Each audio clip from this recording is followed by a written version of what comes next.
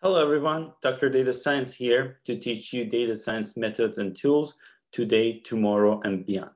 If you're watching this video, you probably have heard about gradient in your machine learning class, and you want to know what gradient is because it looks very complicated. So my goal in this video is to show you that gradient is technically a derivative that you have learned in Calculus 1, and it's relatively easy to find. So let's go ahead and start. The first thing that we need to know is derivative.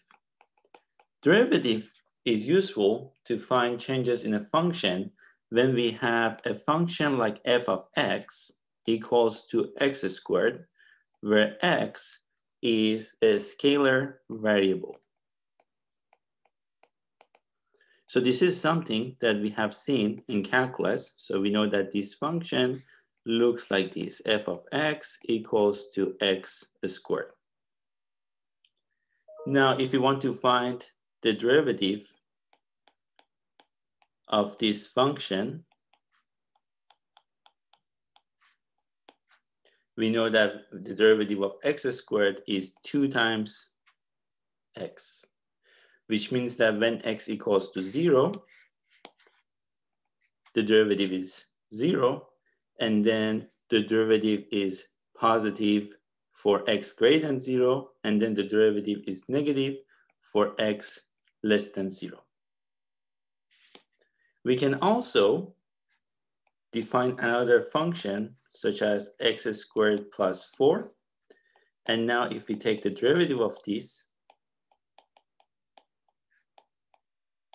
then we should take the derivative of each individual term.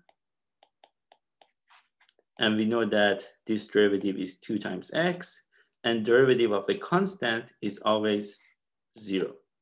So this derivative is going to be 2 times x. So now, what is a gradient? So in order to understand gradient, I start with the definition. So gradient captures all partial derivatives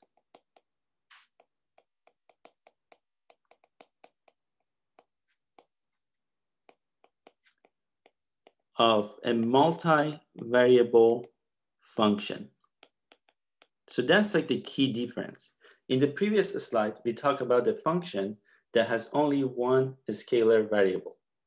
But what if now we have two variables like x1 and x2, and I can define a function which now this accepts as input these two variables, and let's say finds x transpose x, which is the inner product between x and itself. And if we compute this, this would be x transpose, this is x, this is 1 by 2, this is 2 by 1. So if we do this multiplication, we get x1 squared plus x2 squared. So in some sense, this function squares all the elements of its input and then add them together. So that's exactly the function that we had in the first slide, that two-dimensional ball shape that look like this, because now we have x1, we have x2, and now we have a function f of x, where x has two variables. So I can either write it as f of x or f of x1 and x2. So in this case, we need to find something called partial derivatives because we have two variables. And it is technically very similar to derivative because the way it works is that we assume one of these variables is changing and we fix the other ones. So let's look at these. So f of x is equals to x1 squared plus x2 squared. That's our function. And the partial derivative with respect to x1, if you want to find this, think that x2 is a constant. Do you remember in the previous slide we had x squared plus 4? So think of that now x2 is equal to 2. So now we have f of x equals to x1 squared plus 4. So in this case, if I ask you what's the derivative of this function, you would say that x1 squared, its derivative is 2 times x1 plus derivative of 4, which is 0. So it's 2x1. So in this case, we fix x2. You don't have to set it equal to 2. You just think of that as just as a constant value. And you assume that the other variable is changing. Similarly, when we want to find the partial derivative with respect to x2, now we assume that x1 is a constant. So in that case, we have f of x equals to x1 squared, and let's say x1 is constant, and x1 equals to 3. So now we get 9 plus x2 squared.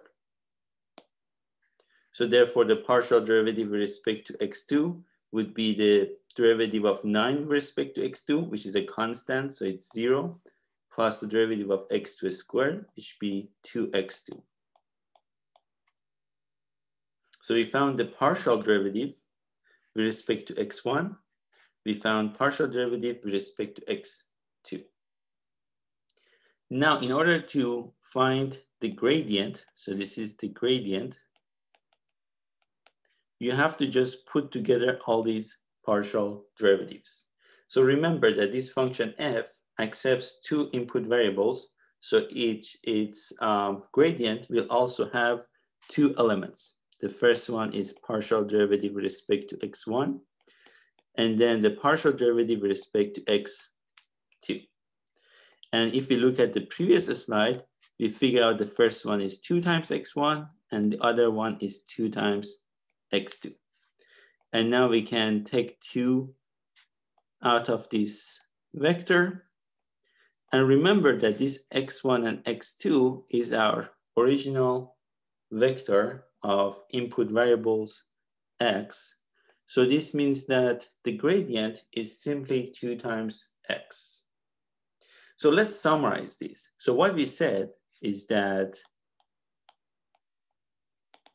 if we have x, which is the set of input variables, so right now we have only 2, and a function f of x, which has x1 squared plus x2 squared, then the gradient of f is 2 times x, where x here is a 2-dimensional vector. And why is this useful? Why do we have to use this in machine learning? That's because if x now has, let's say, 3 elements, so you have a function with 3 variables, this happens a lot, for example, in linear regression, when you have multiple variables. And if we define a function f of x, which is the sum of square elements, then the gradient still is 2 times x, where x now has 3 elements.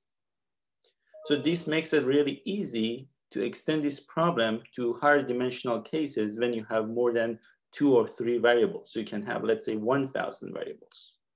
So that's why gradient is very useful to find all these partial derivatives simultaneously. And one last example, I worked out a little bit more complicated function. So now let's say we have a function f of x, where x again is x1 and x2, which is x1 plus 2x2 cubed to the power of 2. So let's say we want to first find the partial derivative of this with respect to x1. So use a different color to see what we're doing here. So f of x is x1 plus 2x2 cubed to the power of 2. So we know that here we have to use chain rule, right? Because we have a function to the power of 2, and that function has dependence on these variables. So you can call these z. And we know that the derivative of z squared is 2 times z. So that's the first step we have to do here. That in order to find the partial derivative with respect to x1, we first take the derivative here. So it would be 2 times z. And remember, z is whatever inside these parentheses. And now you have to take the partial derivative of the term inside the parentheses. And here, remember, because we are taking the partial derivative with respect to x1, therefore we assume that x2 is constant.